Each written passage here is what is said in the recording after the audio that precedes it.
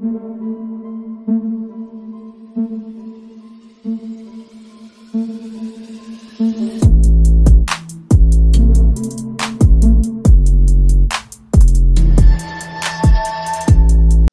welcome to another episode of Stay in Tune TV. I'm KJ.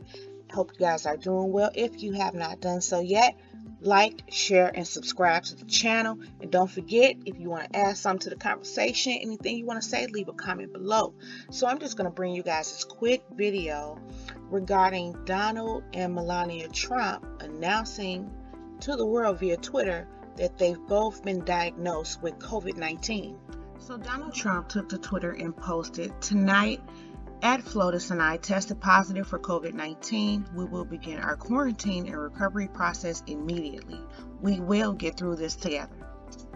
So CNN reports the president announced his positive test on Twitter at nearly 1 a.m. Eastern Time on Friday. The stunning development after months of debilitating losses set against a badly mismanaged federal response overseen by a commander-in-chief who repeatedly downplayed the crisis, injected new turmoil into the country's leadership at a moment of national strain.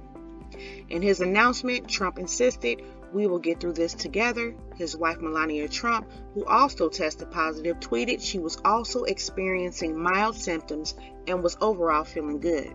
So Hope Hicks is Donald Trump's senior advisor, and she recently did get tested for COVID-19 and found out early in the week that she did actually contract COVID-19. So I'm guessing this is what prompted Donald, Melania, and those who work closely with them to also get tested, which is a very good thing because a prompt response can help to slow down or prevent the spread to others. So yeah, before we go, I just want to remind you guys to social distance as much as you can. Keep your hands clean, eat well, wear your mask, and yeah, don't forget to like, share, and subscribe to the channel. And if you have anything that you would like to add to the conversation, please leave a comment below. So until next time, you guys, take care.